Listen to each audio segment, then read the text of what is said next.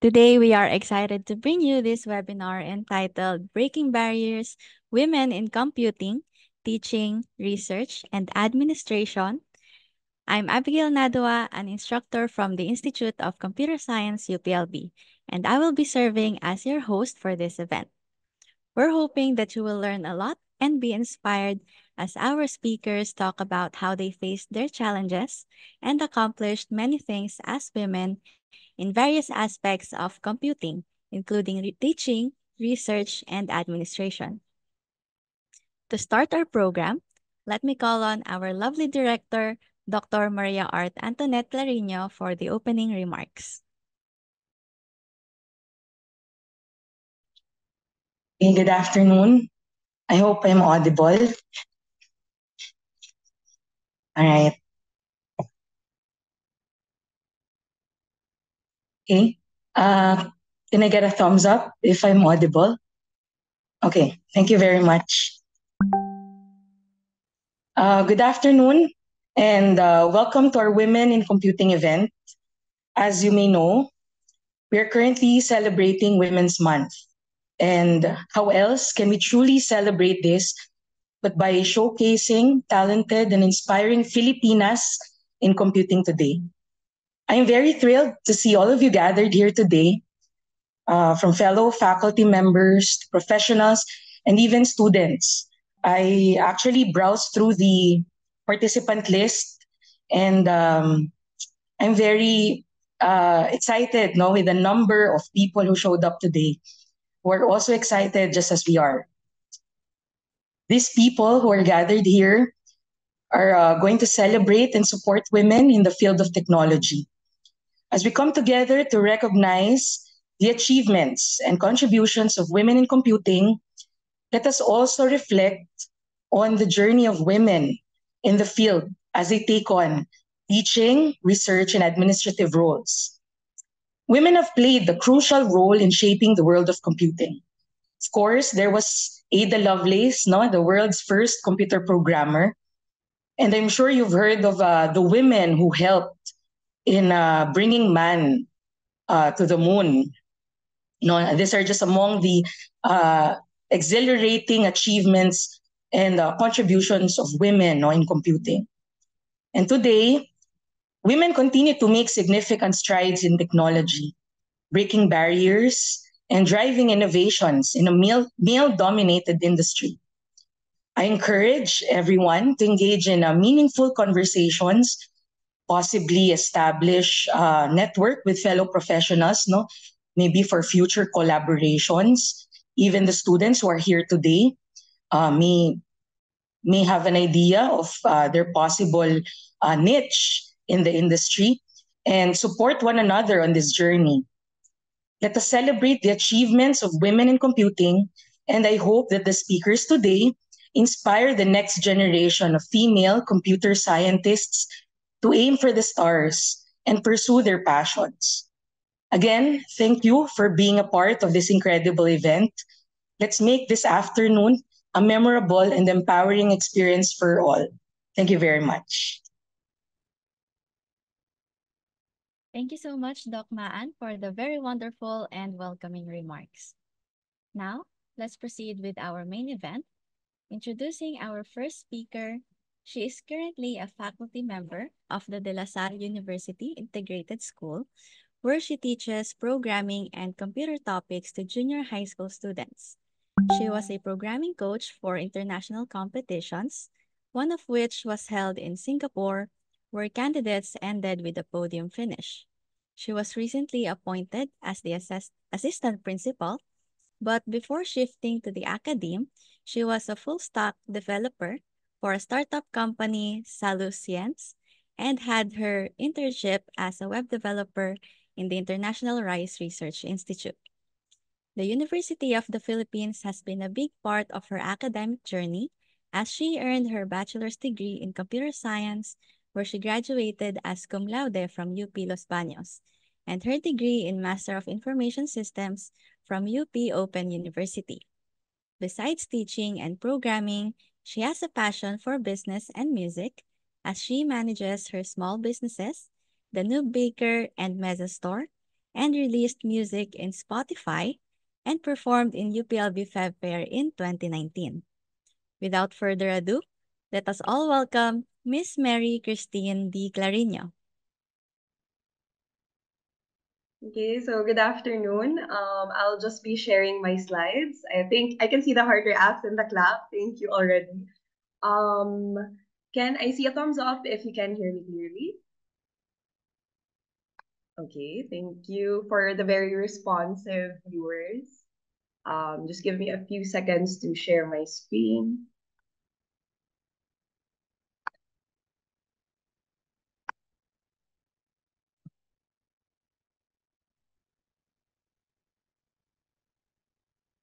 Okay, for the participants, can I see again a thumbs up if you can still see my shared screen? Okay.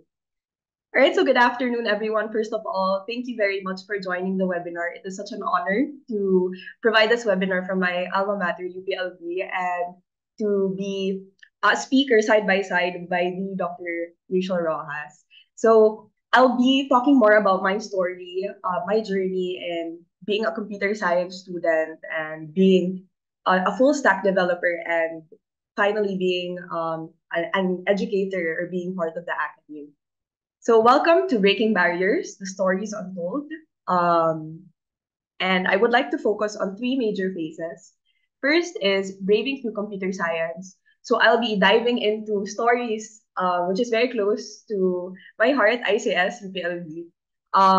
So how did I develop my character, how I enhanced or how I developed these skills that helped me also to the next phase, which is developing a developer. So, what is it like graduating from UPLB? The nervousness of entering an industry, as mentioned also in the opening remarks, by a male-dominated industry, and how I also drifted into academia. So I'll start off with braving through computer science, and I'll be focusing on these six major points. What were my goals? What are the failures that I encountered?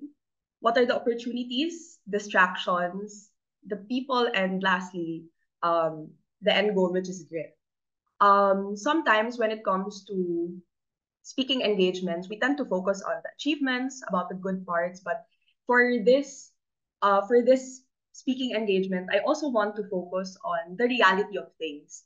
What are the struggles that I encountered, and what are the failures that I also personally encountered, and how it helped me. And hopefully, you also get to pick things up all throughout the talk and all throughout the webinar. And especially for the students, I know that college is a bit is really a struggle, or it can be difficult.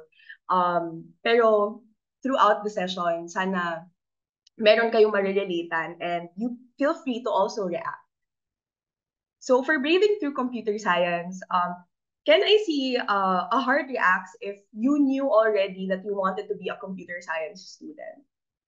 And then thumbs up if you were shocked with how difficult computer science was. Yeah, okay. So there are a lot of heart and like reacts. So same sentiments. When I started my journey in the university, sa pagpili pa lang ng course, no? Sa pagpili pa lang ng course, initially I wanted to take up a communication course. And then both of my siblings are actually graduates of computer science. And they told me na itong communication course na to, it has minimal math. And they knew that I was into math.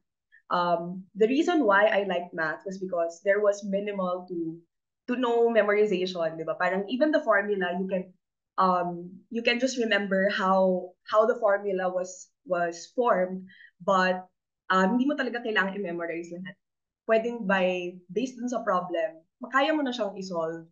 And because of that, nagkaroon ako ng intuition then to change my course from communication to computer science when I applied for UPCAT. When I also entered the university, some of my batchmates thought na I had pro skills already when it comes to computer science and when it comes to programming, because they knew that some of them knew that both of my siblings were already graduates from computer science, one of which are already professors here. But in reality was at home, we have our own set of interests rin, and we talk about other things no besides work and besides studies. So when that happened, initially it was also a struggle for me na nagkaroon talaga ako ng learning curve with my initial subjects. But I want to share to you first yung pag-enter ko sa campus, what I did. So when I entered the university, I already set my goal to na I wanted to graduate on time. So totoo yun. Sometimes we need to manifest things, no? Nagkatotoo siya, but as a first year college student, and at that time, there was no senior high school. So I was just around 15 or 16 at that time. Sinet ko na kaagad na gusto ko talaga na makagraduate on time. And one of my main reasons, when you also set your goals, um, it doesn't have to have like a heavy reason behind it. I just wanted to be part of the workforce immediately. I wanted to help, not just help out my family, but I wanted to be part of the workforce. So I wanted to earn as soon as possible. So I wanted to graduate on time. And then I wanted to further challenge myself by setting the goal that I wanted to graduate with Latin honors. I think I didn't share this to most people, but sinet ko na kaagad siya no first semester pa lang. Sinet ko na siya na this is my goal. What are the requirements to have a Latin honors by the end of this? So yun ang goal ko for each subject. So at the time it was, and I think up to this date naman 175. So yun ang isa-set kong goal, 175 or higher. Ganun ang sinet kong goal sa kanya. And I think as a student, it's very important to really set your goals at the start. Especially that you're in a diverse university. You can be distracted at maraming pwedeng mangyari. And not all the time. The reality of things is not all the time you'll be motivated. Even if um, how enthusiastic you can be in terms of learning, and even if you like, let's say, your classmates, or you have a good set of friends, or you like your course, um, the reality of things is every day you can be unmotivated, but what you can control is the discipline. That every day you get to show up to your class, that every day you get to go back to your goal. Why am I in this university? Why did I pursue this degree? And why do I want to finish it? And then the last one is I wanted to give back. So that was one thing that I realized when I was a student. Even if I wanted to give back, um, let's say when it comes to my time or when it comes to my finances, I can't seem to do that because I'm still limited. So when I entered college, I wanted to finish as early as possible. I wanted to learn as much so that I can get a good job, and then that's a time that I can pay back. Totoo kasi yun na you cannot give what you do not have. So right now, sometimes as students, and I really felt this when I was also in college na I want to do so much, but I feel that I'm still limited with a lot of things. I don't have enough time. I may have the energy to do things, but I don't have enough finances to do all of this. But right now, your mission is to be a student. So what the best that you can do is to go to class, make the most of your learning experience, and go back to your goals. And make sure that those goals, it's not just the betterment of yourself, but it's also for the betterment of not just your family, hindi lang siya yung personal thing, but it's also towards other. And the moment that you are stable enough, you get to give more. Mas magma-magnify yung gusto nyong mangyari. So for goals, so those are for goals. So that's how I set my goals at the start of my college experience. And then that was already my practice for every semester.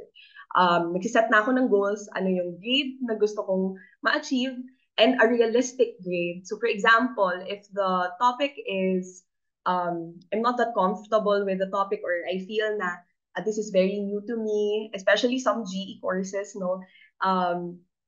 So I set a realistic goal, let's say 175. Feel ko challenging na yun on my part. Or if I want to further challenge myself, tataasan. I don't set a goal na uno sa lahat because I still want to be in touch with reality.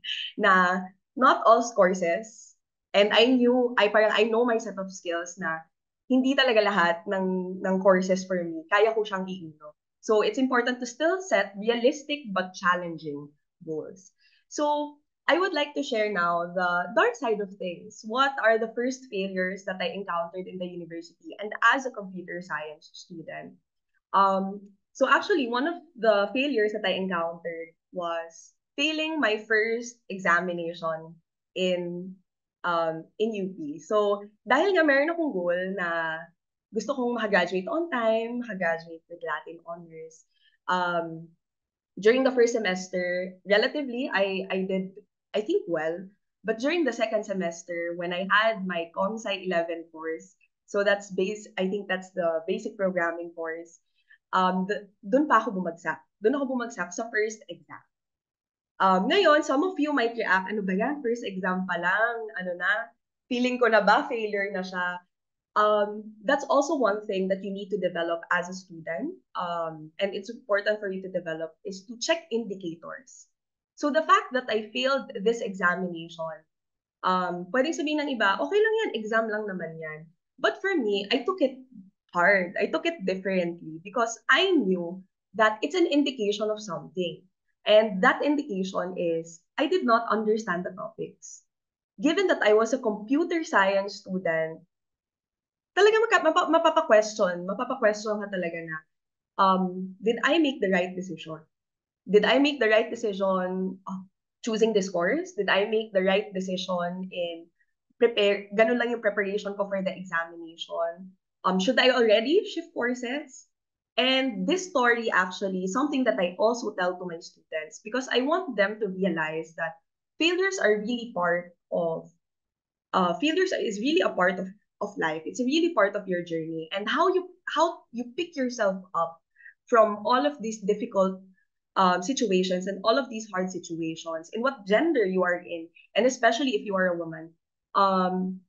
That's yun talaga yung magbibigay ng strength and direction on your journey. So in my case, I knew that it was an indication that I did not understand the topics. The question now is, what will I do next? So every time that you encounter a difficult situation, what will you do next? Diba? You can always feel those emotions, you can always rant, you can always vent out. But at the end of the day, what next course of action will you take? In my case, that's one option. I thought of shifting. But what I realized is I cannot be impulsive with these things. I cannot decide on these things with this type of emotions na feeling ko failure na ako kaagad just because of this examination. And when you make life-changing decisions, you should not be impulsive about it. Give it some time. Lay that as an option, but give it some time because you'll never know, things might change. And what I also realized here with my failure as a computer science student, na-realize ko that the world will really not change for me. I cannot change my classmates. I cannot change my set of classmates. I cannot change my group mates. Although the reason why I failed is really because of me, but I cannot change a lot of things. I cannot change also the teaching style of my professor. And I cannot change the schedule. Pwede rin kasi naaantok ako at that time, no? So it makes it justifiable, but at the end of the day, hindi magbabago tong mga bagay na to. But what I can change is how I approach the subject. So that's, as a student, that's one thing that you need to remember, especially if you are aiming for something, or if you're, of course, I think most of us are aiming to graduate. Some of us are aiming to graduate with Latin honors. You cannot change a lot of things. You cannot change your schedule. You cannot change your professors. You cannot change their teaching style. But what you can change is how you approach the subject. Because at the end of the day, you have to protect your interest. You have to protect also your goals. So on my part, this is just the first examination. I looked at the syllabus and there are still other requirements. Even in the laboratory, I was just doing so-so lang. Parang, I wasn't failing, but I wasn't, it won't, I'm still not safe also. So I can still fail the subject. And I knew that. So what I did was, during the next lecture, during the next laboratory, I took down notes. I gave, after the lecture and laboratory, I allotted time to study on these subjects. Kasi dito ako mas nahihirapan eh. For the other subjects that are relatively quicker for me to understand, I let it be. So I just schedule accordingly na. After ng lecture or probably before ng lecture, review ako ng notes. After ng lecture, check ulit ako ng notes. So you really just need to change a certain aspect, or you just need to hustle or push a bit so that your outcome will also be different. So when that happened, um, I guess it's a miracle also. For the next examination, I only got 2 mistakes in the examination. And then for the laboratories, um, I think 2 mistakes, and then project I got a perfect. So I don't think it's because I was smart enough or I was intelligent enough, but rather it's a matter of, based on your failures, how do you pick yourself up? And how do you see these failures as indicators? Because sometimes when you fail an exam and you just shake it off and you shrug it off, darating na yung end of semester and you already failed the course. And it's a harder process afterwards. Mas mahirap siya i-process emotionally, financially. You also have to re-enroll, and there are prerequisites also. That was also the pressure on my part. There were prerequisites for this subject. So if I failed this course, hindi ko na makakasabay yung batchmates ko. So it's important to have those indicators. And because of these failures also, I saw the opportunities. Um, I saw the opportunities of being a female computer science student na nakita ko in every class there's always an opportunity to I wouldn't say maging bibo, but there's always a learning opportunity for every class. And I hope that students still remember that. Kasi when I was a student, ganun yung perspective ko. Siguro kasi I came from a small school. So when I entered the university, and I was so excited na for each course, I have a different set of subjects, I different set of classmates rather. For each a subject, I have different set of classmates. I had different teachers. And then I also liked that there was a laboratory, there was a lecture.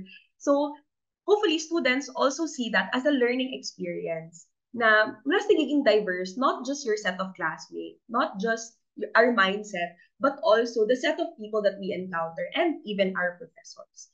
And what I also appreciated was these professors are also very knowledgeable of what they're talking about and the content. So every day talaga, as much as possible, I don't miss a class, not because of the attendance and additional na lang na I was aiming for something, but it was really the opportunity that I wanted to really learn um, on a daily basis. And I hope we all realize that for us to be able to study is already an opportunity. And especially being in this university is already a great opportunity. Your student number is sacred because hindi yan pinamimigay kung kani-kanino lang. It is limited by number. There's a deliberation process for that. And I think UPCAT will be back. So and I think UPCAT is already back. So yung ganon na kailangan natin ma-realize that the space that we're occupying in this university is already a great opportunity. And with that said, with all of these opportunities, we should also be able to check what are the possible distractions. Um, because we are exposed to a diverse mindset and to a diverse, let's say, set of organizations that we want to join in, or set of even friend groups that we want to join in, we have to also check what are our distractions. And we will again go back to our goals. Among all of these opportunities, which of these opportunities align to my goals? And which of this will limit also my failure in achieving these goals? Yeah. Can I see a reacts, a heart or a thumbs up if you're still with me? Yeah. Okay. Okay, so I'll proceed to the next part, which are people. Ayan. So, just like what I've mentioned earlier, because of seeing these opportunities and checking among these opportunities, which are distractions, which are things that will align to my goals and which will limit my failures. You also have to know how to manage people. Um, this is one thing that is very, very important um, that you develop as a student. Intelligence is not just IQ, but it's also your social personal intelligence. It's also your EQ. There's different types of intelligence, and it's not just IQ. IQ is important, but that's not the only form of intelligence that you can develop. It possibly that's your strength, but there are again different types of intelligence that you want to develop. When I was a student, having group works was one of the most cumbersome things that I've encountered. Can I see a reacts again if you agree with me? Sino dito naka-encounter na ng mahirap na groupmate, um, hindi nakikipag-usap? Personally, first time ko ma-experience mag-ghost, hindi sa significant other or anything like that, sa groupmates ko unang na-experience mag-ghost. Ayan. Before, we used to, I think there are other messaging apps that we use right now, especially that we have Google Chat already. But before, kami nag-uusap lang kami sa Facebook groups. I think Messenger at that time, may group chat na ba at that time? Nakahalata edad ko. But I think mostly Facebook groups. So, dun kami nagchat-chat ng group mates ko if ito na yung nag-update ako sa repository, sa Git, ganyan. So, ganun yung mga na-experience ko before. And there are times that seen ka lang. And at the time, hindi mo pa makikita kung na-seen talaga kasi hindi pa updated ang Facebook at the time. So, you won't receive any reply. And then, at some point, frustrating talaga siya. Frustrating siya. But what I realized, these hardships are really meant to happen. Because of these hardships, I also learned how to manage relatively difficult people. Because in reality, you will encounter still in the industry, no, or in whatever workforce you'll dive into, or if you'll go to other countries or pursue your work here in the Philippines, you will encounter different types of people, different personalities, different backgrounds, and quite honestly, different traumas as well. So sometimes how they react to things, what I realized that it's not just their personality. It can also be like a trauma response.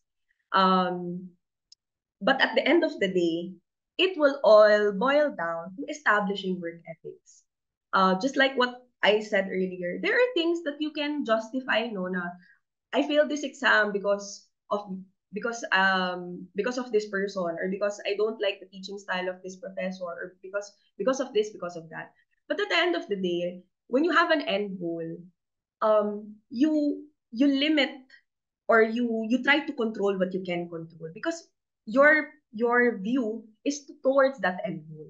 So for example, also you had difficult group mates, but you want to do good in your presentation.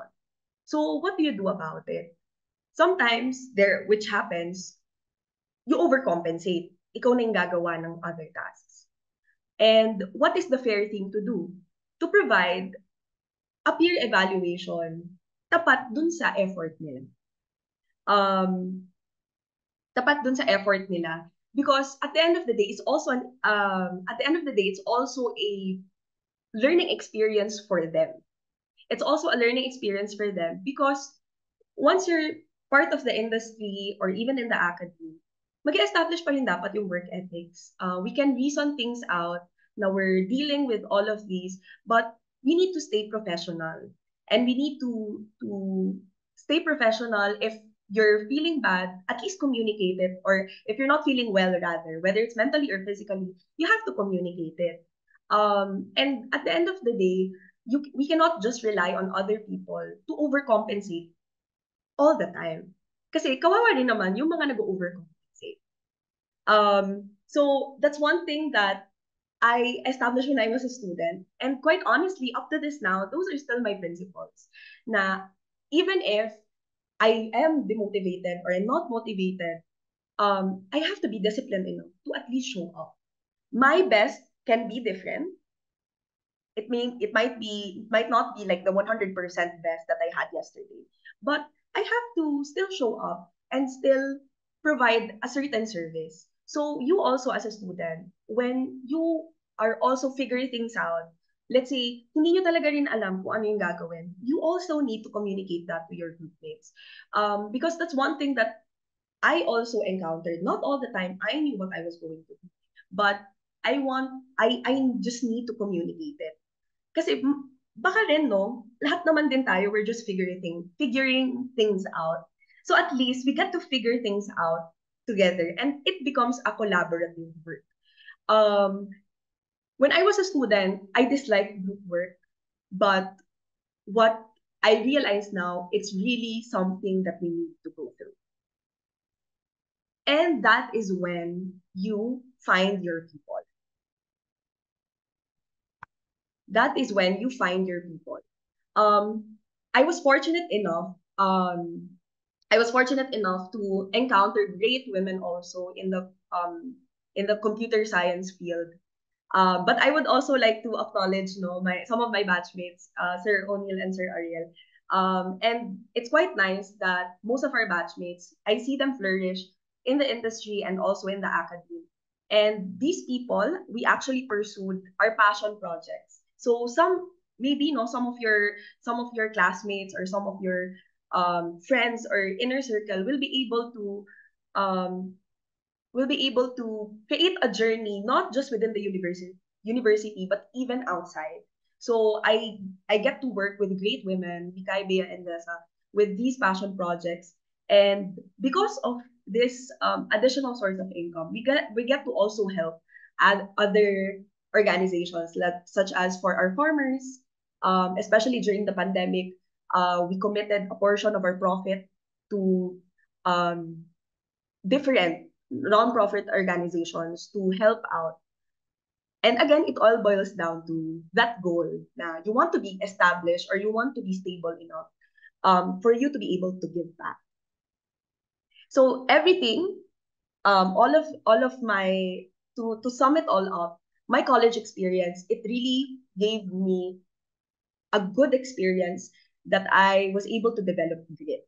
And I hope most students will also be able to develop that because we can always be vocal about certain things. We can always raise concerns. But at the end of the day, you also have to acknowledge that the world cannot change for us. And we have to develop this grit and sort of find our workaround.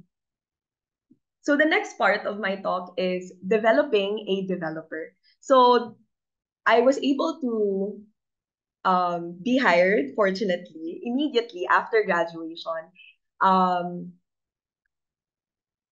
Immediately after my graduation, and I want to coin this term beyond the limits. So it was my first work. It was my first work, and I was the only employee at the time. I was the only female employee at the time, and I was a full stack developer. I was working with the CEO and the whole family, which are mostly male, but fortunately um, their goals also align with my goals at the time, and it was also a great experience to be able to try out being a full stack developer where it's really all on you. A few months after, Another female developer was also hired at the time, who was also my batchmate, KB. And we worked together to be able to develop systems, which are healthcare systems in Iligan. The goal of the company was to make the hospital systems there paperless. So because of that, it was quite inspiring for me also to continue, although I stayed there for a year, but to finish most of the systems because I knew that it was for a greater cause. And when you also pursue, or when you apply for a company, you also have to check what are they doing, what are the products or services that they are establishing before you dive into them as well. Because you also need to check, will you be motivated in doing all of this? Because again, it will go back to what is the end goal. Now, what made me now go to the next phase? It was because of curiosity. Curiosity of how is it like to be in the academy? How is it like being an educator? So I want to now dive into what are the roles that I went to, what are the struggles also that I encountered in the academy. So first is educator. I taught basic programming, and I realized that my failure in my ComSci 11 exam was really meant to be. Because of that learning curve, I feel that I was able to sort of break down or to simplify things now to junior high school students. So we're talking about 12, 13-year-olds that I need to teach programming. So I teach them all of those things: data types, um, conditional statements, loops.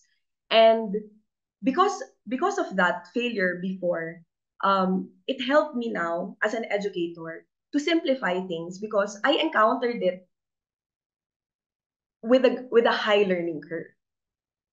Next was I became an advisor. So I became a high school advisor, and it was really an experience for me. It's not just the IQ that I was able to develop here, but more on the social, personal, and the EQ part of things.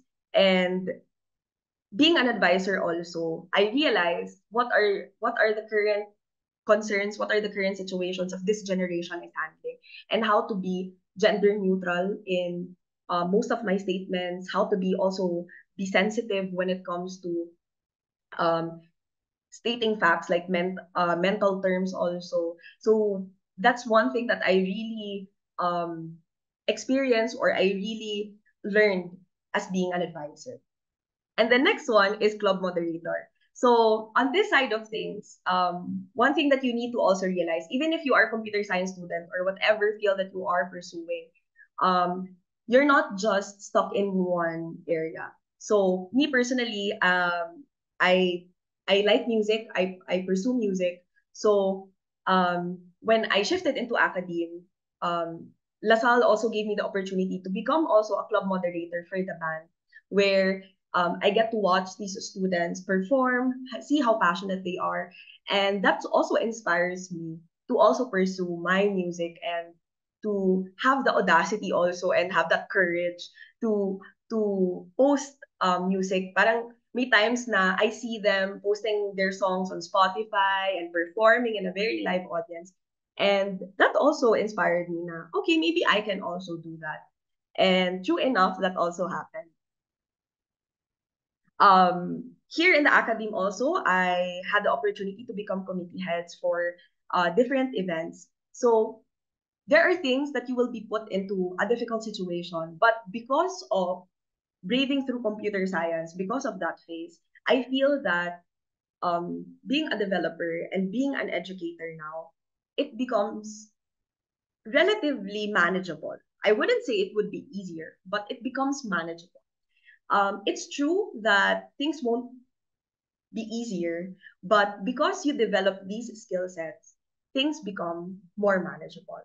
So here is some of the posters that I also created for our event for the past few years. So I experienced a lot in the university, being a registration committee head, being a committee head for a certain event, even being an MC. So there are different roles that you get to try out also when you are part of the academy. And this is very close to my heart also because it's still related to my main course, which is programming. Just last year, we had the opportunity to compete. And I was really excited for this one because it's the first time that I became a programming coach. And I wanted to also check if my knowledge in programming is still there and how do I communicate it. So that's also important. How you communicate your product, how you communicate your skills, and how do you market also yourself. Um, it's not just about IQ and knowing all of these things, but also communicating that or transcending that to your audience. So for the programming coach, fortunately, we had good results for the Hong Kong International Computational Olympiad. Initially, this was also supposed to be in Singapore, but they shifted into online. Um, all of the participants were able to get awards, so gold, silver, and bronze.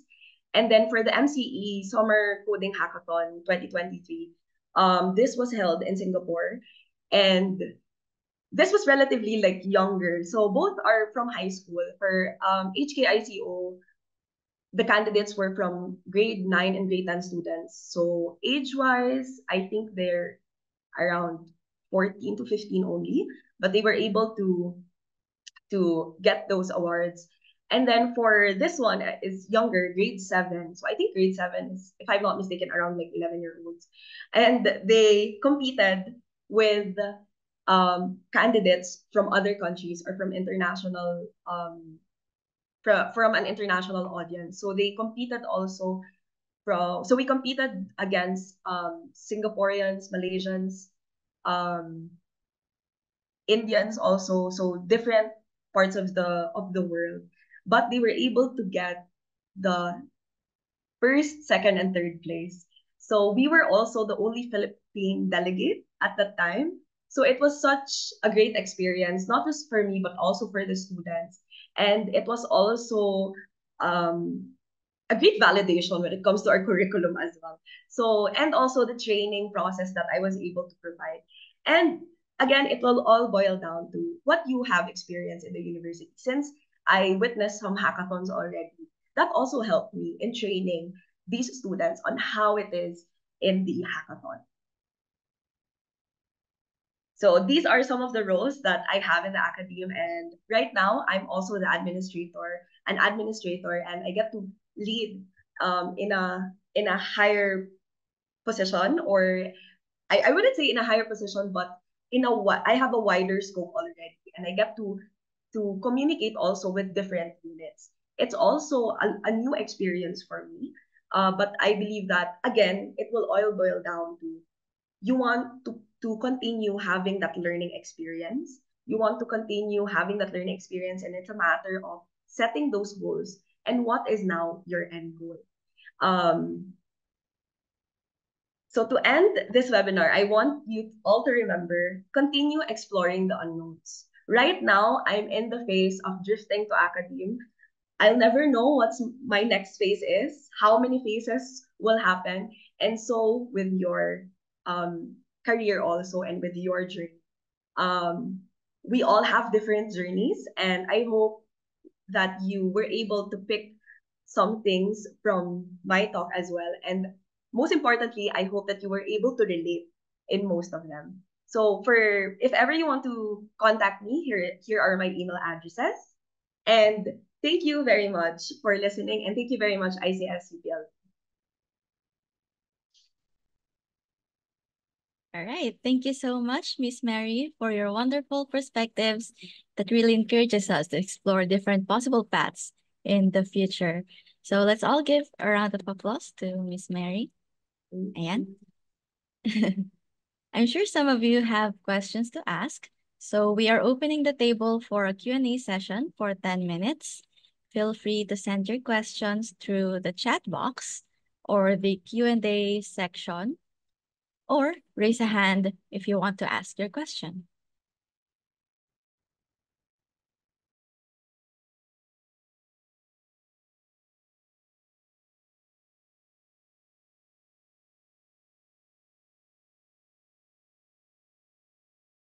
Yeah, anyone po?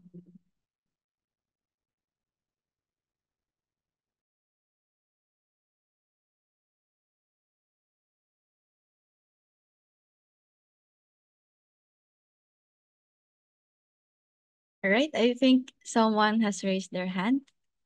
Sige po, Doc Maan. Hi. Yeah, I'm audible. Okay. Since I saw a lot of students who are attending, it might be at the back of their heads, no? Um, they might be curious. How was the transition from industry to the academe?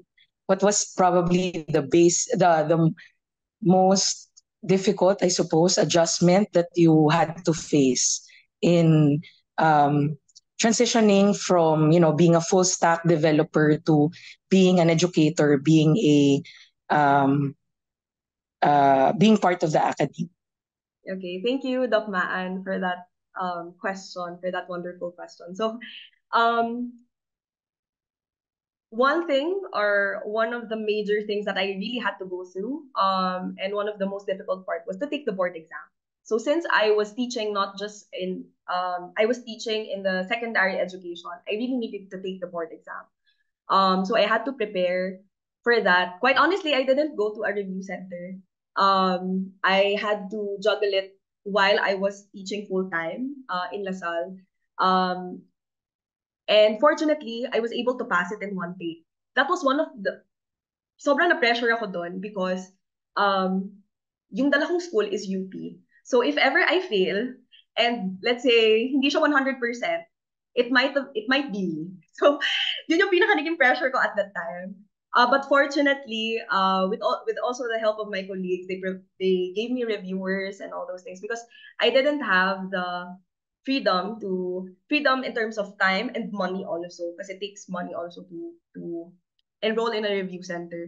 So, sinaga ko na lang talaga siya. And that's one thing. I had to take the board exam. And then the other thing is, um, people management din talaga ang pagiging teacher.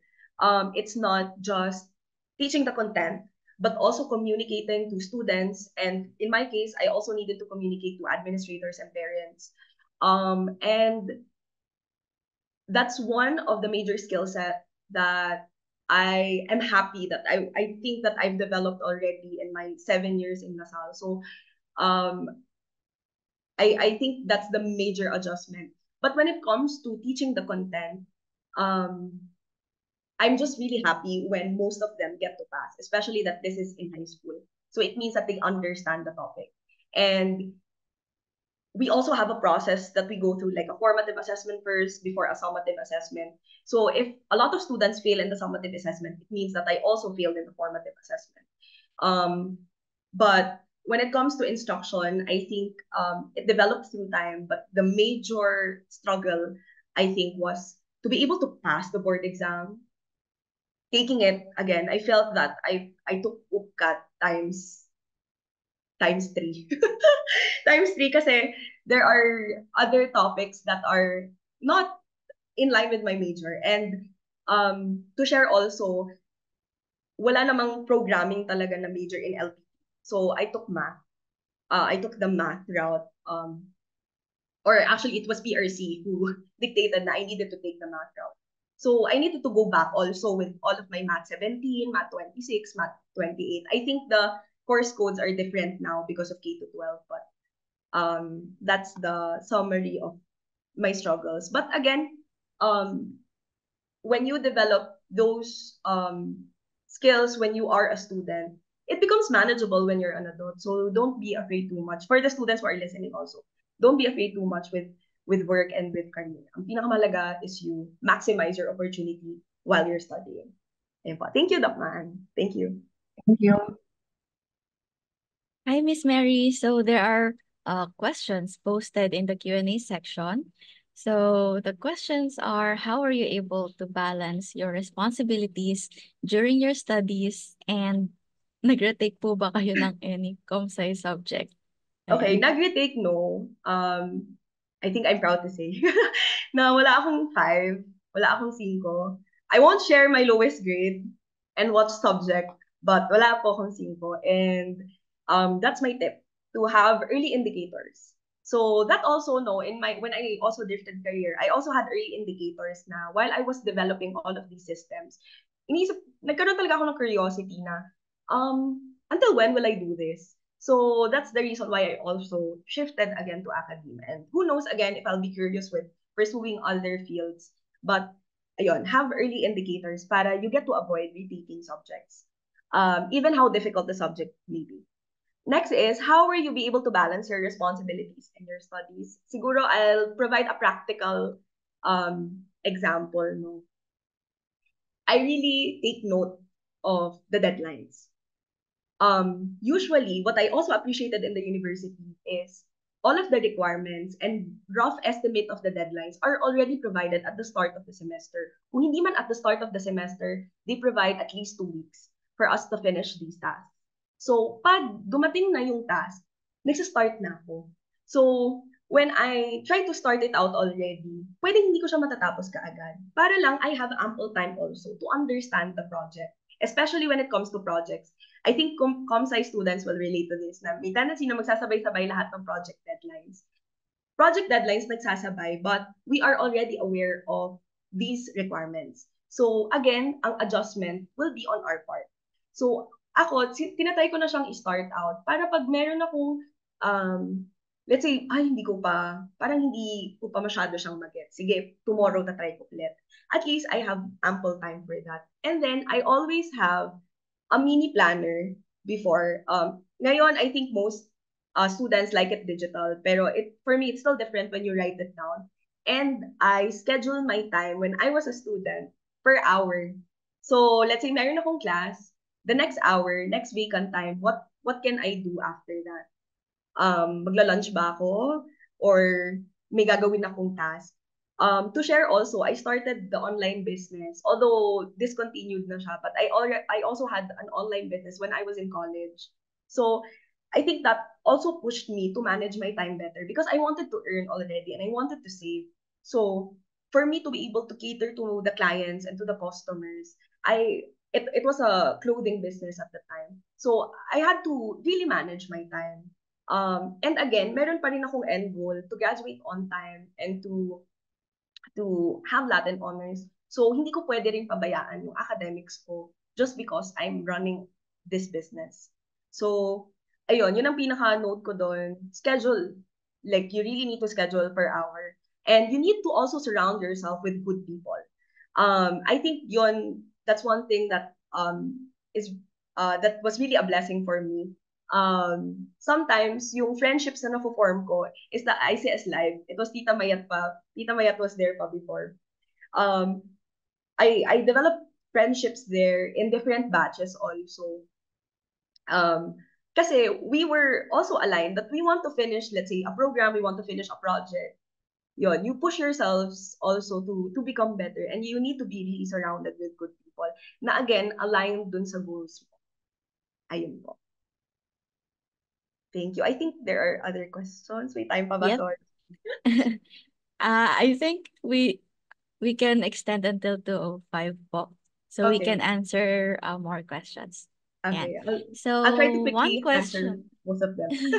Sige po, Miss. All right. So one question din po is that it was mentioned that you were a graduate of MIS at UPOU. What made you decide to take master's study and how was your experience taking postgraduate studies? Okay. This is actually a really good question. So, what made me decide to take that course? First is in our university, for us to also, we are encouraged to take up graduate studies that are aligned with our main course. So that was the reason why I took up MIS. And the reason why I also went to UPOU, I'll also share a failure, quote unquote, a failure. I tried initially in TAF, but at the time I was overloaded with my teaching and our schedule is 7:30 to 4:30 p.m. So we had the time in and time out. Hindi kami teach and go. And then after that, I had to travel to Manila and then go back to Laguna. So kaya naman siya, but I knew na Again, initial indicators. Until when ko kaya to kakayanin? Oo, parang until when ko kaya to kakayanin? So, after that, I I I didn't actually, I just attended a few classes there. And then a year after, I enrolled in UPO. So what made me also pursue my studies in UPOU is because again it's aligned to my lifestyle also. Since I have a 7:30 to 4:30 p.m. day job, even beyond pa, I get to overtime sometimes. Na-realize ko na independent learning, although materials are also provided, but it was really more convenient as a part-time student. And then my classmates also had full-time jobs in comparison to my classmates in TAF. So some of them I full-time student. So the demands were really different. But in UPOU, what I appreciated there was um, na-realize ko na fit sa akin yung independent learning and the online learning setup.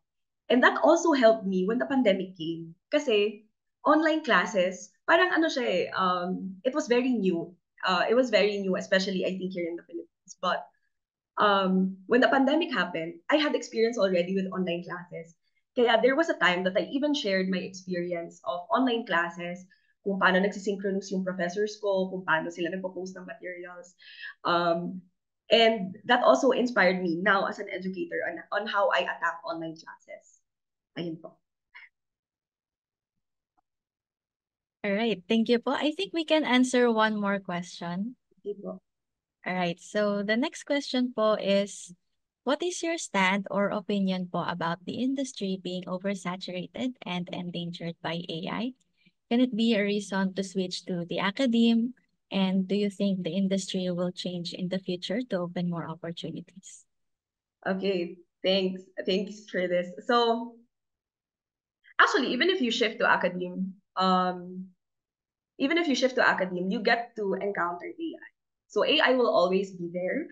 At the end of the day, all of these tools are provided for a cause, but it's always the users who misuse it. Honestly, for example, ChatGPT.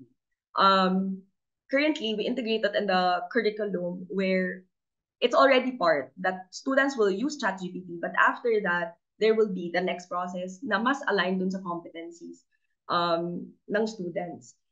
We have to sort of embrace it in a way that AI will always be there. It is saddening that at some point that it's being escalated too much already to the point na, for example, yung pag-create ng voice AI to the point na ano na siya, pwedeng falsification na siya, no? Nagiging false identity na siya. But at the end of the day, in whatever industry you are in, it will always be a part of it. Students will sometimes use AI. So the challenge now is when it comes to the instruction. And as a student also, it's your discipline na pag sinabing you need to construct your own email, or not really construct your own email, but you need to construct, for example, your own paper. It's a skill also that you want to develop at hindi ka lang nagre-rely sa isang tool. Diba? For example, as simple as constructing your own email. Dapat, on the top of our heads, we can construct our own emails. We can sort of rely to chat GPT or all of these AI to check if the grammar is correct. But wag natin kalimutan yung mga basic skills naman na kaya natin mag-construct ng sarili nating email and construct our own paper, write all of these things. Usually these AIs are for counter checking only. So that's my perspective on these things. Again, unfortunately, it is misused a lot. But for us in the academy or in high school, it is still part of the curriculum. And dahil nga we noticed that ChatGPT will always be there, we just teach them responsible usage of AI. Same thing with Okay, thank you thank you so much po, Miss Mary. So there are actually a lot more questions that I'll just were type the answer. all right. Thank you so much po, Miss Mary. And for those who still want to ask questions, feel free to send your questions and hopefully we can answer them at the end of the webinar. And if not, we will be sending the questions to our speakers. All right. Thank you. Okay, thank you so much again, Miss Mary. So let's introduce our next speaker. So our next speaker is a professor at the Institute of Computer Science in the University of the Philippines, Los Baños. She completed her bachelor's degree in computer science at the same university where she graduated as a cum laude. She also completed her PhD in computer science at the Australian National University and also received her PhD in education major in educational leadership and management from De La Salle University. She served as the Vice President for Research and Development and for Academic Affairs in NU Manila and as the Dean of the College of Computer Studies at De La Salle University. She's also a member of the technical panel on IT education of CHED and the chair of the CHED Technical Committee on Computer Science. In the field of research, her primary field of interest is natural language processing. With her expertise in the said field, she had been the principal investigator of a project by the Philippine California Advanced Research Institute. She also served as the project co-lead for empowering local communities through e-participation and another project called Developing Natural Language Processing or Data Mining Application for E-Legislation, a project funded by the International Development Research Center. Due to her contributions, she had been included in the top 1,000 scientists in the Philippines by the AD Scientific Index 2024 and had been an ASEAN member state national finalist representing the Philippines in the Senior Scientist category of the ASEAN Women in Science 2022 Awards. She has indeed accomplished a lot throughout her years of experience. I know that we all can't wait to hear more from the person herself, so let's all welcome Dr. Rachel Edita O. Rojas. Thank you, Abigail. A pleasant good afternoon to everyone. Thank you for the kind introduction.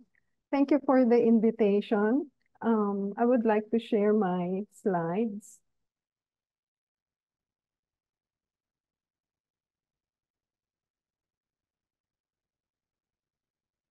Thank you for the Institute of Computer Science for the invite. And Ma'am Risa Mercado, thank you very much. Good afternoon to everyone. Nakaka-pressure naman kasi ang haba no introduction sa akin at napakaganda ng shinare sa atin ni Miss Mary Kristene. So, if you would like to know more about me, I have provided here a QR code to access my Google site. It is my online curriculum vitae. Ayan. So I'd also like to thank my daughter for the caricatures that she had made when she was still a child, a small daughter.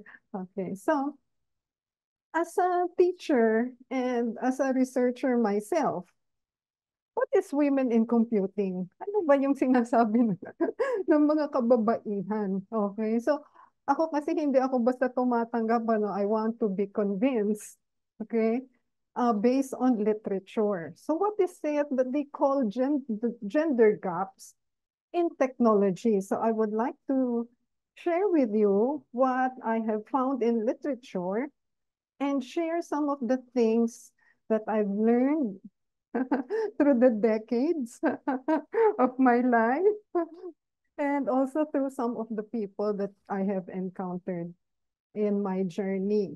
Okay, so first is, so dalawa lang ano, what does the literature say and what can I share as a woman in this field of computing? So based in the 2024 Women in Tech Statistics, Gender Diversity in Tech, they posted a question. And also, this is a question that I will ask the group. No? Sa palagay niyo ba, is there an underrepresentation of females in tech? Pwede ba makita ang mga responses nyo? Thumbs up o thumbs down? Okay, so this is the question that we'd like to answer, and also through these papers that I have found, answering gender diversity, okay? Gender gaps in technology. We can look at it in three phases, no? First will be the education. Now we are in UP Los Baños hosting this webinar. What does the data say? Is it really a male-dominated field? No? So yun ang tatanungin natin. Talaga ba? No? Based on the data, is it really a male-dominated field? Sabi nung ating lovely director of ICS, no? Maganda nung pakilala sa kanya, no? So anong sabi ng data? Now, what does the data say about employment? And further, sabi, ano ba yung embudo? Funnel, no? So, education, and then a step further for employment, and then in leadership capacity. Nakikita ba natin itong tinatawag na gender gaps in technology? Okay, so let us start. Education. Sa education ba? Nakikita ba natin? Okay, this is a paper on Southeast Asia tech sector in the share of women in higher education. So dito pinapakita na ang overall percentage of women across fields in higher education ba mataas, 56%. While in technology, 39 lang in Southeast Asia. If you compare that, US mas mababa, 24. So lumalaban ang Southeast Asia. Okay? And this is the data from boosting women in Southeast Asia tech sector. Now, in the Philippines, sige, umuwi tayo sa Pilipinas. Let's bring it home. Itong mga graph na to was derived from the data of the Commission on Higher Education, segregated by gender of all IT, and ano yung sinasabing ITE programs? Yun yung computer science, information systems, information technology, and others. No. So dito makikita natin na ang males, upon admission, okay, is 52%. This is national data, ha? Although medyo luma ang pero makikita natin ang trend na nagdo-dominate pa rin ang males, 52%, 48%. And then at the end of this graph, 55% talagang nagdo-dominate pa rin. When I was the dean of the College of talagang mabibilang mo during freshman orientation. Masaspot mo dun sa auditorium sino ang babae. Okay, so pero sa national data, parang neck to neck, pero pa rin. And this is very interesting, kasi ito upon admission, sino ang eventually gumagraduate? Unfortunately, walang study na nagdidig deep, ina-explain na bakit ganito ang data. Okay? Lumalabas na sa graduation, sabi nga ni Miss Mary, the grit. No? Ano man ang obstacle, ano man ang mangyari sa kanya, right? Titingnan niya per hour, ano ang ginagawa ko sa buhay ko per hour. Parang tinamaan ako doon, Miss Mary, no? Although ako kasi hindi ako crammer eh. Hindi ako crammer. So, I usually do things ahead of time. Kaya pag malapit na, medyo nape-pressure na ako. So, this is very interesting data. Maganda na magdig-deep. Dahil ibig sabihin, yung percentage ng women who graduate in ITE programs, neck to neck 51% and 49%. This is national data from the Commission on Higher Education. Sa graduate studies naman, nabanggit kanina ni Miss Mary, mas malaki ang difference in terms of percentage of the men and women. Pero makikita mo yung trend, no? Sa graduate, yung nakaka-graduate, humahabol, mas mataas ngayon yung percentage compared to the admission. Ibig sabihin, maraming hindi nakakatapos na male at marami sa mga kababaihan ang nakakatapos. Now, that's for the education part. Okay, after graduate, okay, ano ngayon ang sinasabi ng data about employment? Maniwala kayo o hindi, ito ang aking natagpuan. Kasi ako, as a researcher, no, hindi ako basta naniniwala. Kailangan may data. Okay. Sa palagay nyo, okay, ano ang mga gender gap statistics in technology when it comes to employment? Okay, meron bang sasagot dyan? Okay, so in terms of employment, let's go to the data. 2024, ito. Maniwala kayo talaga? Totoo ba to? 2024 data, it's only 33% of work, tech-related workforce are women. Parang hindi ako maniwala. Pero ito ang data. Okay, 33%. How about Southeast Asia? Okay, share of women in the workforce, ilang percentage? Sa overall 38%. So talagang makikita natin na konti talaga din ang women in the workforce. Okay, bakit yan? Okay, alam natin ang mga dahilan. Meron akong isang student, kinukwento ko ito pagka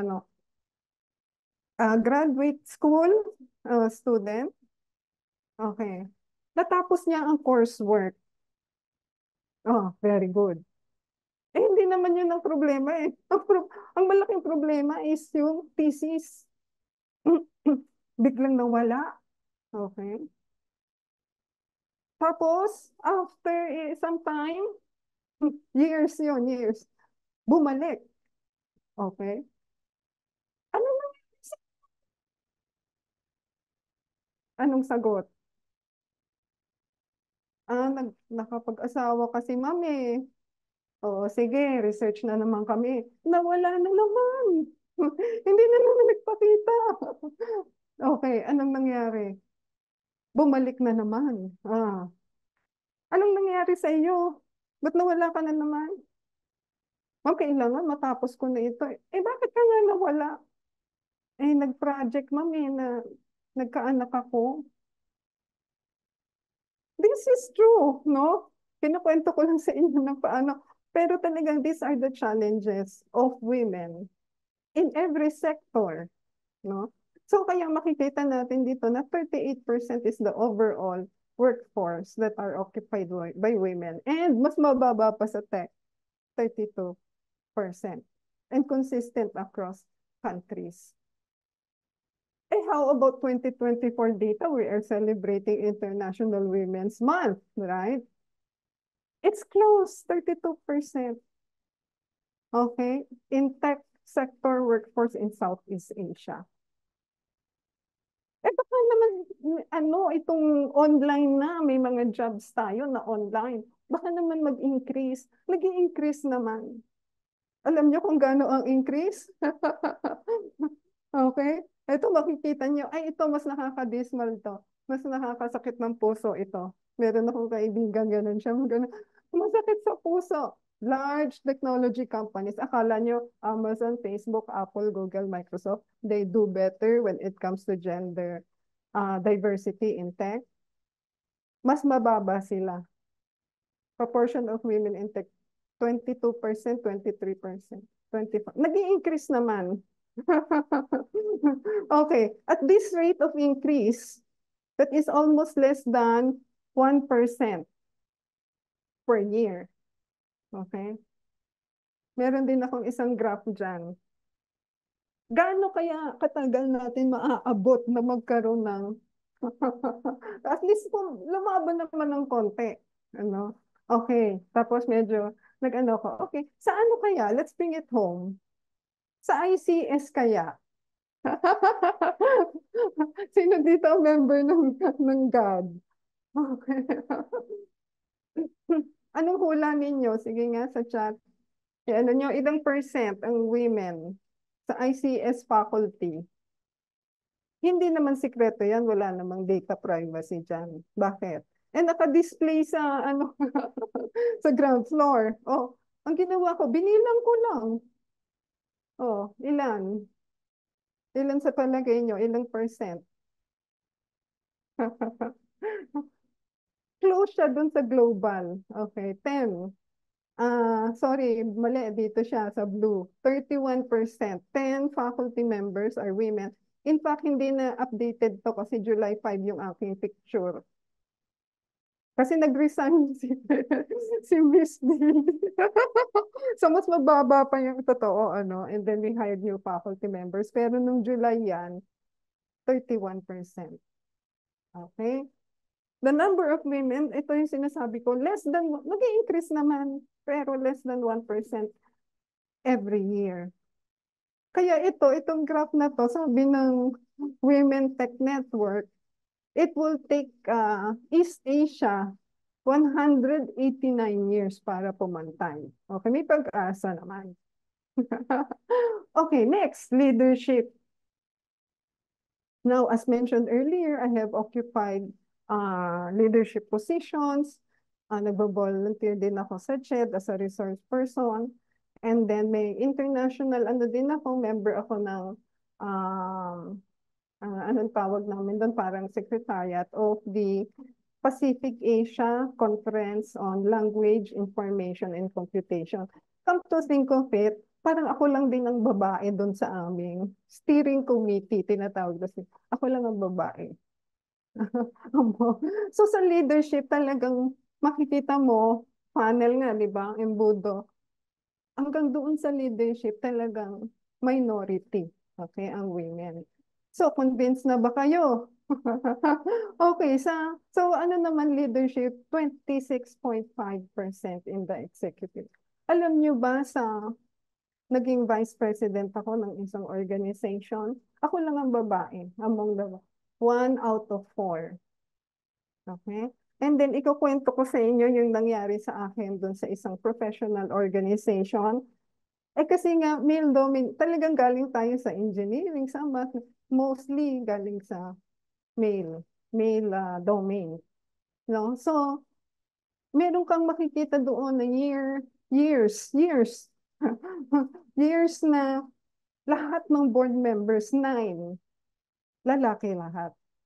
Okay? So, to be continued yung kwento noon. So, in leadership, ganun din. Mas mababa pa nga 26.5%. Okay, now, how do you find yourself in such an environment that there are gender gaps from education, employment, leadership? What kind of environment prevails? Okay? Masakit mang aminin. Okay? We will look at external and internal factors. Sa literature, tinatawag na external factors, itong tatlo dominate. These 3 are the persistent ones. Okay? 1, retention gap. Meron din tayong data dyan. 50% of women in tech leave their job before the age of 35. As mentioned earlier, marami kaming alam nyo, nung bata ako, nung bata-bata ako, okay, masyadong emotional, no? Emotional. So, kung anong mangyari, konting stimulus, may mangyaring ganon, down na. Okay? Habang you experience things, no? Sabi nga nila, parang mas nagiging, kasi parang nagiging balat sibuyas sa Tagalog, ano? Balat sibuyas tayo. Okay? Pero habang tumatagal, you have to, kumbaga, make your emotions work for you. So parang minsan, sabi nga, nagiging thick-skinned. Pero kung may nangyari, hindi ka nagre-react ka agad, hindi ka emotionally down. Kasi isang malaking factor yon. And then we have so many variables. Okay? Pagka meron ng bata, okay, papaano na yun? So, mga challenges ng mga nanay, ano? Naku, pag maaalala ko yung mga growing years ng mga anak ko, alam nyo, Ganito kasi ang kwento niyan eh. When I graduated from the Australian National University, I was a faculty member of UP Los Baños. Hindi kami magkaanak. Oh, that's a very, very difficult situation of couples. Okay? So lahat na lahat na dinaanan namin except na lang in vitro yung ilalabas yung ano no, i-fertilize outside the womb. Kasi magsa-spend kami ng malaki doon, hindi naman siya mai-implant sa ano ba yung bahay bata. Okay. So on our 13th anniversary, 13th, naging apat kami. We had 2 children. One, yung aming panganay is adopted and he knows about it. And he's very happy. Mabait na, mabait na bata at very happy. And then, the second one, magkasunod sila, is biological. So, kaya, madidevelop yung, di ba, sa resilience, no? Kaya makikita mo, bakit mas maraming percent ang nagpumag-graduate kahit na mas konti ang women na nag-uumpisa. You have to have that resilience, no? Kung ano man yung makita mo, sabi nga, whatever challenge you find that you find on your way, gamitin mo yung tungtungan mo, tatangkad ka pa. Make it work for you, no? So itong talaga, everyday problem ito. Naku, kung saan-saan kami kumukuha ng yaya, galing sa probinsya, galing sa agency. Pag naiisip ko talagang matatawa ka, umaano ka na lang, ano. So, marami kasi kaming mga concerns, no? So, retention gap, nagiging problema talaga yan. Sa literature pinapakita. Maniwala kayo, may pay gaps. Meron. 2024, hindi ito 10 years ago, ano? Ito nung isang buwan lang. Wow, March 1. This month, lumabas that there are gender pay gaps there are gender pay gaps now being happening, okay? That women still earn 16% less than men on the average.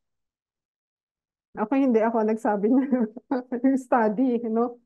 Then, yung tech bro culture, hindi lang siya tech. Bro culture. Ano yung bro culture? Yung pare. Na-experience ko yan, ha? Vice President with the President. Yung President, lalaki din.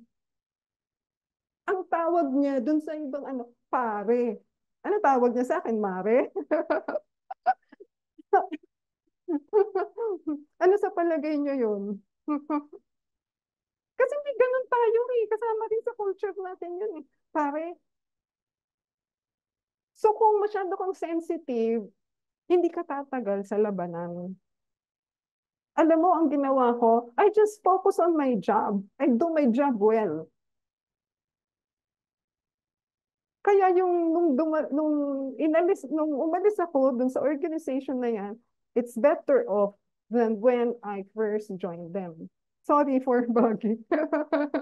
Because I work hard. Ang tawag ko sa sarili ko, babaeng hindi nakakita ng araw. Kasi madilim na nasa org na ako. Madilim na pag-uwi ko. Okay? Because I have to show. No? Sabi ko nga, I am notorious for quality. Kaya,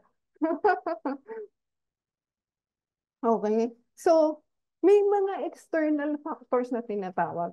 Pero my dear audience, meron ding tinatawag na internal factors. At itong mga internal factors na to are more difficult to surmount, more difficult to suppress. Bakit? Kasi ito yung mga boses na bumubulong sa isip mo, sa puso mo. Noong inalok ako na maging dean ng College of Computer Studies, Alam niyo, hindi ko sinasabi, wala akong pinagsasabihan. Pero ang boses, kaya ko ba yan? Kaya ko ba yan? Okay. Ano yung internal factors based on literature? Pero totoo ito. Based on experience, may mga bumubulong sa isip mo. So, hindi lang to sa women, even men. Ano yun? Ano yun? These are what we call imposter syndrome. Ano yung imposter syndrome?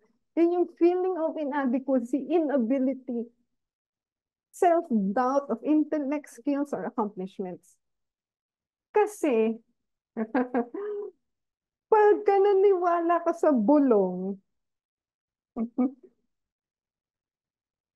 hindi ka pa nag-uumpisa sa laban, talo ka na. Kahit ano pang sabihin, kahit ang sweldo mo pa, doblehin. Lahat ng co-workers mo, sabi nga ni Ma'am Mary, di ba? Choose the right. Paano kung nasa harap mo si pare culture? Tapos may mga So kahit na ano pang doblehin ng sweldo, napakagaling ng team mo, ang babait ng mga tao, lahat ng sa family mo, ayos lahat.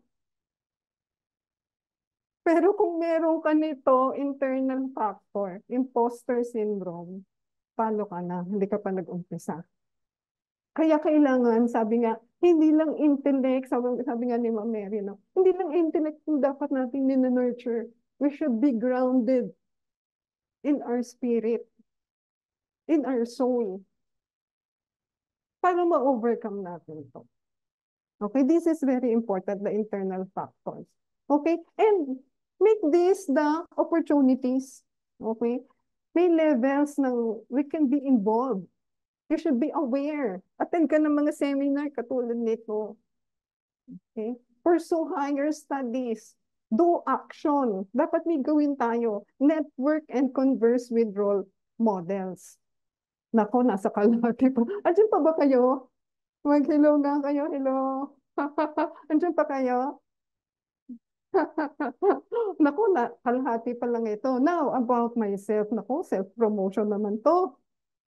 Okay. My roots.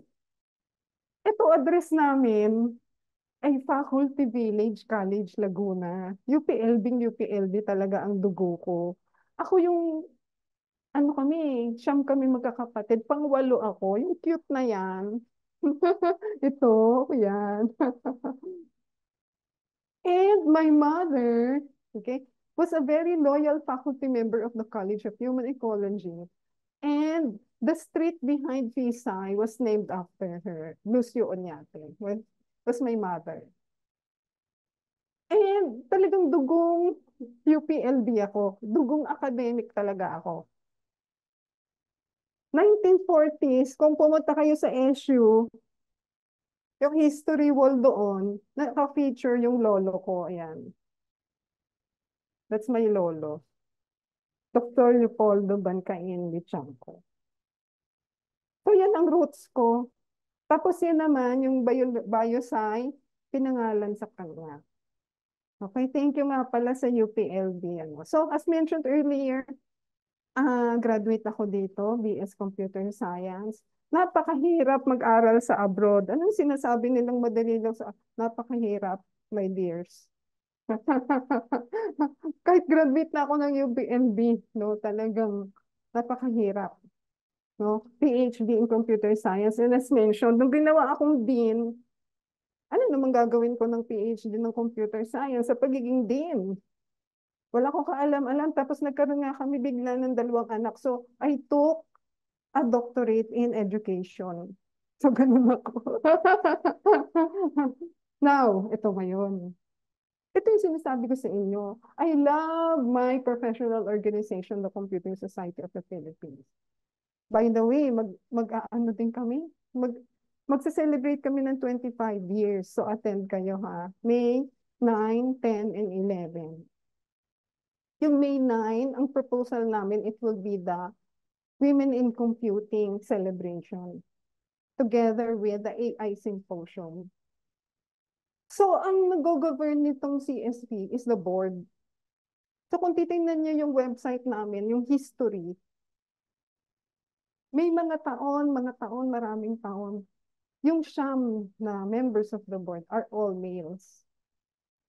Just so happen, nung na-elect ako nung 2009, merong isa, mawawala, tapos magiging siyam ulit, no? Aba, naka-attend na ako ng symposium ng Di, syempre, biruan among friends naman, among colleagues. Ano, sabi, baka dapat maging gender balance tayo.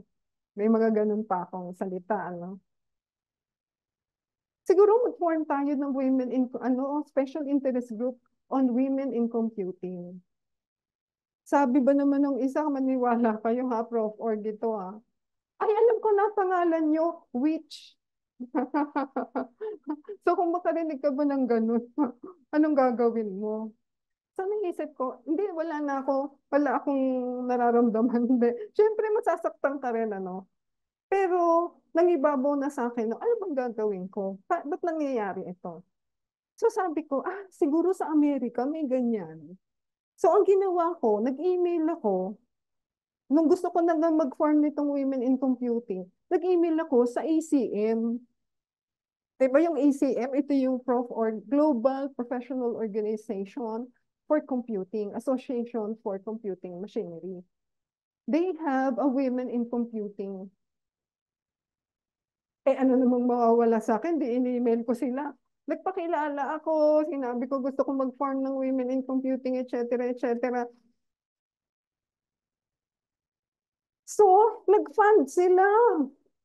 Noong una, $3,000, tapos $6,000, etc. Ito yung website. So, supporting and celebrating and advocating for women in computing. Dapat may gawin tayo.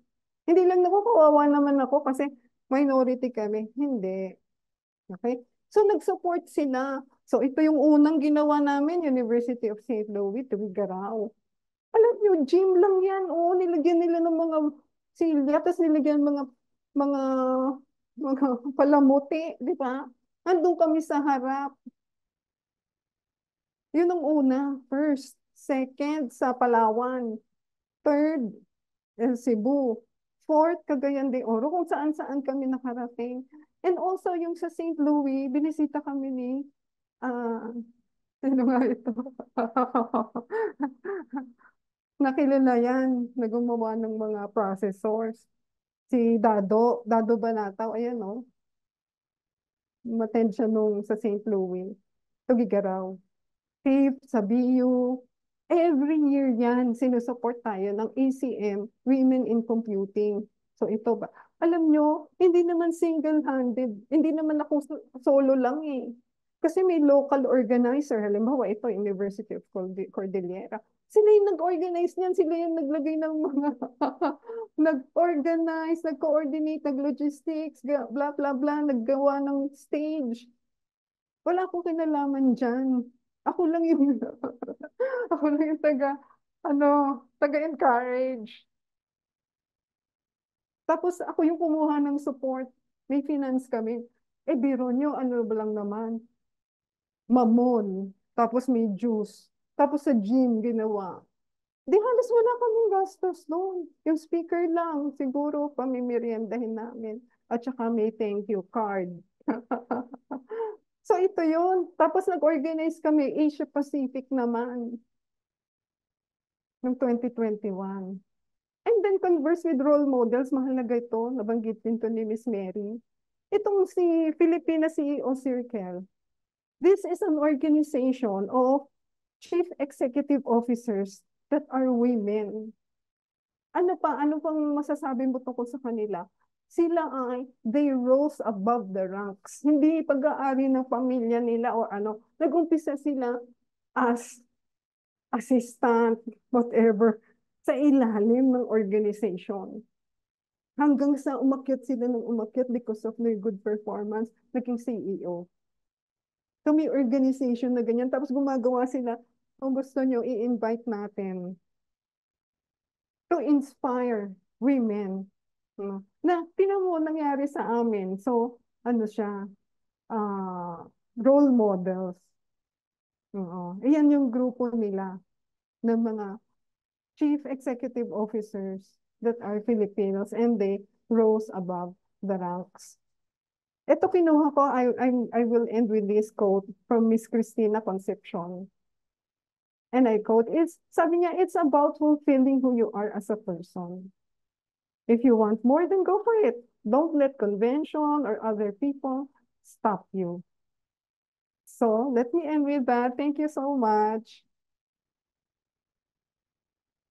Thank you so much, Doc Rachel, for your initiative in bridging the gaps against women in tech and for the very inspiring and informative discussion. Thank We are you. again opening the table for a Q&A session for 10 minutes. Feel free to send your questions through the chat box or the Q&A section or raise your hand to ask your question. Yes, thank you. Actually, this is more of a commentary, no? A bit of background.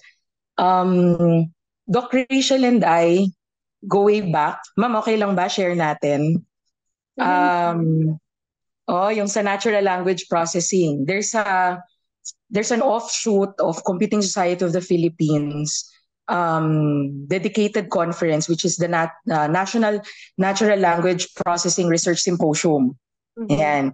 So, ang una naming interaction ni Ma'am Rachel was her group, no, gave NLP workshop, tama ma'am, dito sa UPLB. And that got me into the NLP field. And they actually had, I think it was NU that hosted the NNLPRS. Basta it was, I don't know if it was back in 2014. Na-curious ako dun sa field. And I even attended the NNLPRS. I was the only one from ICS at that time. So medyo miscongeniality. I made friends with some of the faculty. And yung sinabi ni Ma'am kanina, yung with role models, no, I actually took the time to really get into Doc Rachel's mind, no, how it is to be in that position and in that field, because I got really curious. And I remember I was the moderator for an NLPRS, I think the following year. I gave Ma'am Rachel Rojas the term, or the title, sorry, the mother of NLP in the Philippines. Di ba, ma'am? I introduced you with that term. So, ayun. For the rest of the participants, no, there's really no question here, but more of just to give you an idea of the NLP contribution of Doc Rachel. Yung na-mention ni ma'am kanina yung PACLIC. In fact, ma'am, yung sa mga OCO COSDA, yun, I think yung inyong team, kasi na-involved din ako dun sa Oriental, basta it's an international gathering related to what do you call that? Corpora building. No, ma'am. So yun, again, sa Philippines, dalawa lang kami, isang male, isang female. So medyo kumi 50-50 tayo. 50-50 kami doon. So yun. But yeah, then again, I'd like to encourage the audience, no, please raise questions. I believe there are already questions here. So anyway, I just like to take the opportunity, no, to share with the audience the history of Dr. Rachel's and the impact of Dr. Rachel on NLP and computing in general. Thank you. Thank you, ma'am. Can I respond, ma'am? So may kwento kasi yan, ba't ako napapunta sa natural language processing? Kasi ang ginawa ko sa Australia, yung dissertation ko, was about programming languages. Dito may mga estudyante ako sa 124, programming languages. Pag uwi ko dito sa Pilipinas, walang makaintindi sa akin. So, anong gagawin ko dito? Of course, I still love programming languages. Pero baka pwede akong mag-segue kasi because dun sa mga nag 1, 2, 4 na dito, di ba merong syntax, tapos may semantics yan. Of course, yung natural languages are exponentially difficult to capture. Pero ganun ang naging segue ko, no? So kung interested ka sa syntax, interested ka sa semantics, pwede mong puntahan is natural lang. Tapos natutuwa ka sa maraming data. Data. You can make sense of documents, of social media posts, di ba? Yun. Pwede ka sa natural language processing. So, actually, si Mamaan, no? Binanyagan akong, actually, grandmother na siguro, hindi mother of NLP. Actually, kay Mamaan ako natuto. Sabi ko, ha, pwede nga palang mag-member ng National Research Council of the Philippines. Actually, sa'yo ko nakuha yun.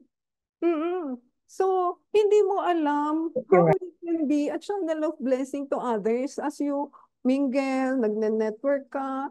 Di ba? Sabi ko, pwede nga pala yun kasi minsan pag accreditation, naghahanap sila ng, are you a member of the research organization? Of course, we have the professional organizations, pero hindi sila solely for research, no? Ang NRCP talaga ang research organization. So, mag-member na kayong lahat. Ganun laging, NRCP. And then yung OCOCOS, the speech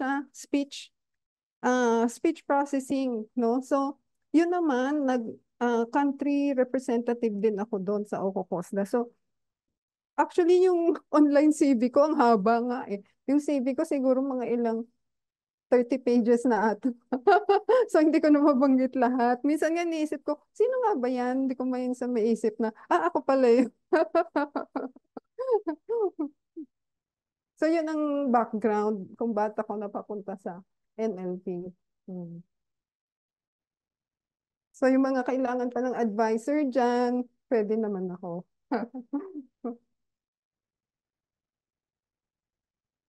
All right. Thank you so much po, Doc Maan, for the question. And I think marami ng questions sa Q&A. Medyo naging impatient tayo sa mga nagtatype pa ng question. So I'm so sorry. Ayan po. All right. So first question po.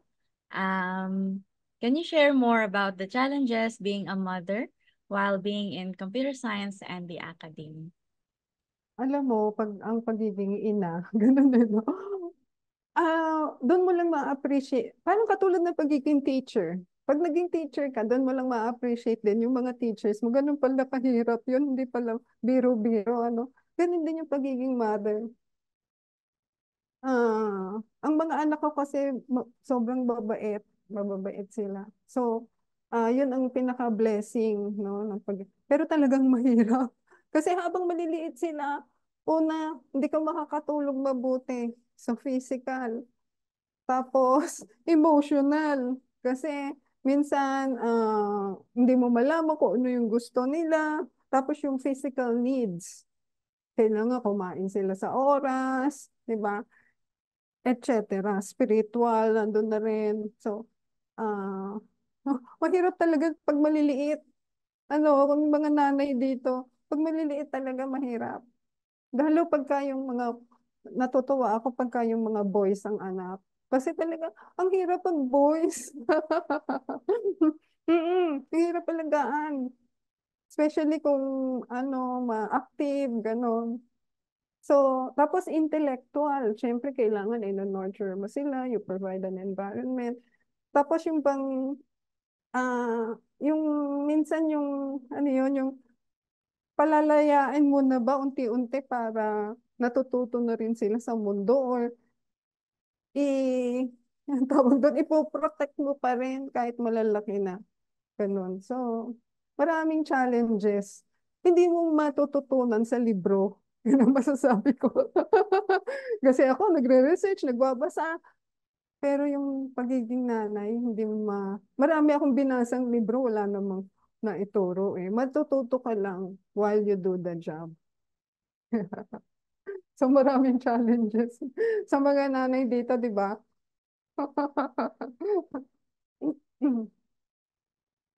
Ayan. So, another question po. Sabi ng someone, anonymous kasi, ayan. So, I am amazed by your research productivity. What motivates you to be productive on research and can you give some tips how to start? Thank you. Unang-una sa lahat, unang-una sa lahat, required. Required sa mga faculty. So, talagang anong tawag na motivation yun? Ah, external motivation. Kasi required kami. Okay. So, especially sa amin, ako kasi ang rank ko professor. So, isang taon lang ang binibigay, dapat meron na akong ma-submit. So, unang-unang motivation is required. And then, nakakatuwa kasi pagka yung meron kang nadi-discover na, ito, katulad may project kami ngayon, no, na actually pala dalawa yung ginagawa ko. Ano, yung isa, on natural language processing. Yung isa naman, use of natural language applications to make sense of social media data on a specific, hindi ko pa ma-reveal kasi hindi naman ako yung, sa balita, di ba, may mga nakikita kayo, yung binobomba ng tubig, secret lang, secret lang.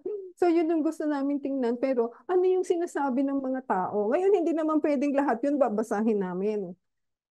O, sino na dito ang nag-170? Topic modeling. Magde-develop kami ng clusters so that we will know what the people are talking about. Or, pwede rin yun, sentiment analysis. No? So, titingnan kung ano ba, nagagalit ba yung mga Pilipino? O parang wala kaming pakialam? Or ano ba, ano yung status ng nagagalit ba sila? Or neutral lang? Or ganon. So, you can make sense of the data through natural language processing. So, natutuwa ako pag meron ako nakikita. Katulad nung, ayan, may question sila about AI. Okay? Ang ginawa namin ni Sir Reg, meron kaming paper on the challenges, problems, or yung sa kabilang side naman, yung benefits, opportunities of large language models. Saan namin kinuha yung resulta? Ang ginawa namin, lahat na ng researches, lahat ng publication on the research database, ang ginamit namin, Scopus. Tinignan namin na, ano ba yung sinasabi nila? Ano ba yung karamihan? Kasi nasabi nila, alam nyo, hindi pa kayo buhay noon. Yung lumabas yung mga computer. Oh, sabi ng mga schools, bawal. Pagbawal yan sa loob ng classroom kasi madidistract ang mga bata. Oh, dumating naman yung period. Inaccept na yun. Oh, pinasok na. Di ba may computer laboratory nga kayo? Oh, ngayon, may challenge na naman. Ano yan? Generative AI. Ano ngayon ang gagawin? Pagbawal lahat yan. Hindi pwede. Siyempre, yung reaction of the unknown. May fear tayo, fear of the unknown. Hindi natin, kasi yung computer, mawawalan daw tayo ng trabaho. Nagkaroon ng mga computer. Ganun. Yan, yung computer, mawawalan lahat ng trabaho lahat ng tao. Hindi nyo maisip na walang computer noon, ano? Huwag yan, huwag yung AI na yan. Ano magagawa natin? Nandiyan na yan. So, alamin natin saan ba yung mga problema, challenges. Of course, we see the benefits. Ano yung mga benefits? What will make our lives easier? Sa ano nga, sa Amerika nga, hindi na nagwawalis eh. Nakaset na yung oras, lalabas yung bilog eh, bilog. Parang plato, pero makapal siya. May oras, halimbawa, 4 o'clock, lalabas itong machine. Tapos iikot na ng bahay yun, maglilinis na. Pag uwi nila, malinis na. Hindi na nagwawalis. Tapos sasaksak na lang yung may dishwasher. Hindi na nagsasampay kasi meron silang dryer. So yung AI, kailangan ma-harness natin yung capability niya, magamit natin for our benefit. Tapos dapat meron tayong ingat dun sa mga, ang lumalabas sa literature pero unpublished pa eh, kasasubmit lang namin ni Sir Reg. Ang lumabas, plagiarism. Ang sinasabi ng mga researchers na problema, plagiarism. Bakit? Kasi may original na may-ari nung gine-generate ng ChatGPT, for example eh. Merong original na may-ari nun, tapos gagamitin mo, sasabihin mo, iyo yun. Plagiarism. Bias, yung mga naging estudyante natin dito sa 170, talaga namang may bias yun. Oh, ano pa? Ano pa ba yung mga ano natin doon, resulta natin doon sa Reg? Plagiarism, bias, and so forth. Marami doon sa research namin lumabas. Hintayin nyo na lang na ma-publish. Wala pang resulta eh. So, unang-una, external motivation required eh. Pero ganun kasi ako mag-isip, tinan niyo yung aking presentation, talagang kailangan meron akong proof. And makikita yan sa research ng ibang tao. Anong sabi ng data?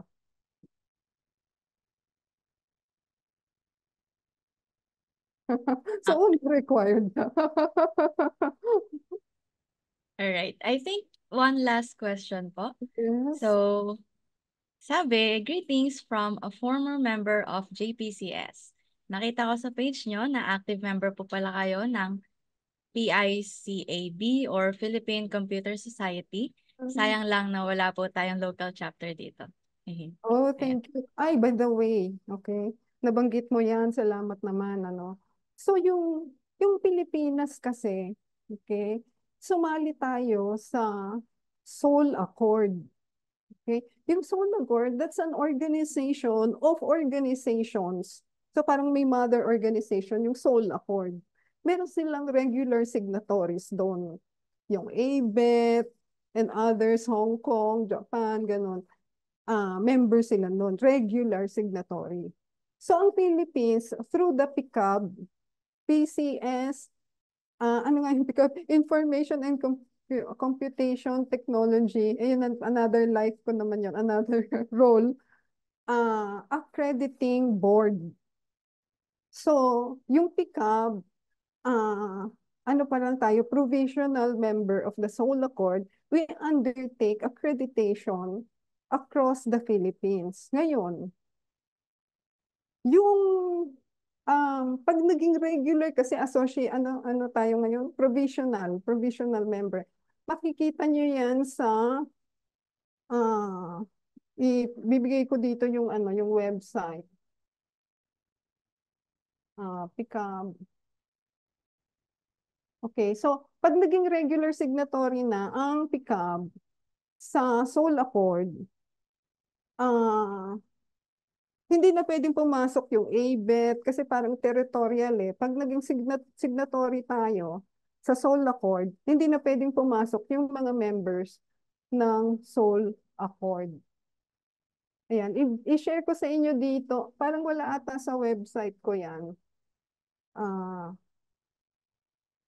So, pag hindi niyo ako nakikita sa ICS, mga kung ano, mga ano yan, PICAB, and then member ako ng mga international organizations, and then sa CHED, this week, last week, naging busy kami sa CHED kasi yung pinapa-revise na yung CHED Memorandum Order for the offering of BS Computer Science. Nationwide yun. Meron na tayong, yung mga estudyante ko sa 1, 2, 3, alam nila yan, ACM, Curricular Recommendations. Meron tayong sinusunod. No? Hindi basta, ano ko yung paggising ni Doc Maan, isama natin yung ganyang subject. Hindi ganon, kasi meron tayong sinusunod na global curricular recommendations.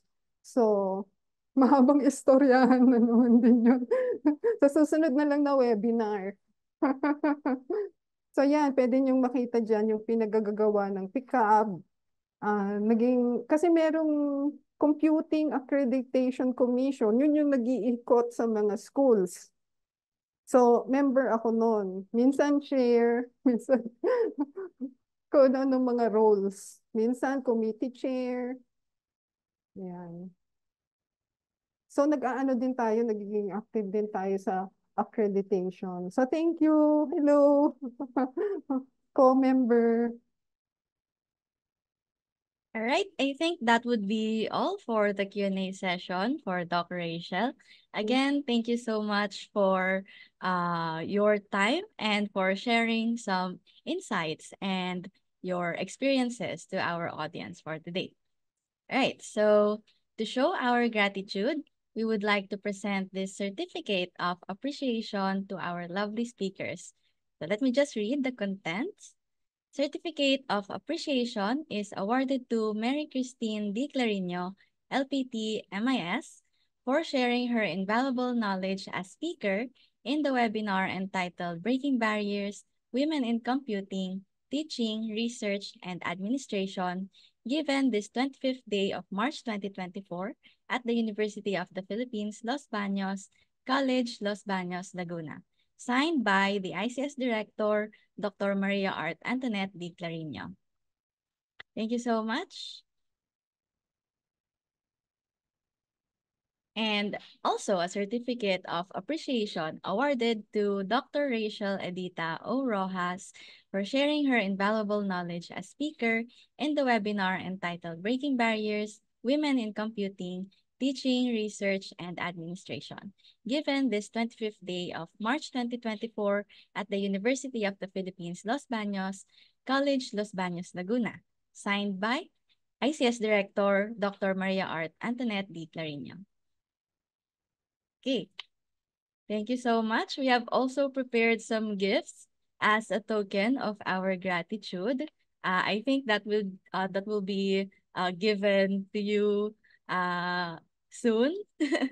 All right. So again, thank you so much, Doc Rachel and Miss Mary, for taking the time to share your experiences today. We have now come to the end of the webinar. I hope you all have gained a lot of insights and that you have built more confidence and motivation to do what you aspire to do in the future. To properly close this event, I would like to call on the head of the ICS Gender and Development Committee, Assistant Professor Riza Mercado, for the closing remarks. Thank you, Ma'am Abby. So, good afternoon, everyone. So, to all our currently 166 attendees, earlier this 170 plus yata earlier the attendees natin. So, to our students, to the faculty, guests from other units. I saw some from CAF's Dean's Office, CPAF, OBCSA, IBS, and to those I failed to see their unit names in the list, we are truly grateful for your presence.